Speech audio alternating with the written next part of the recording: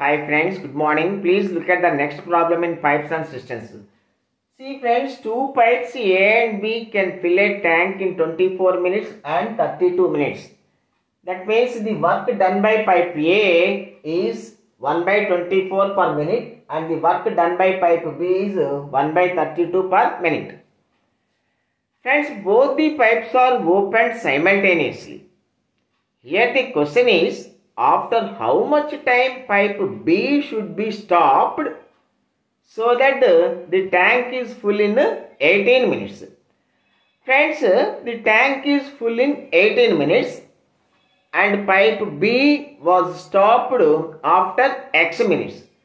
That means pipe A worked for 18 minutes. Pipe A worked for 18 minutes and pipe B worked for only X minutes. After X minutes, pipe B was stopped. Now the total work is the work done by pipe A in 18 minutes. The work done by pipe A in 18 minutes. 18 into 1 by 24.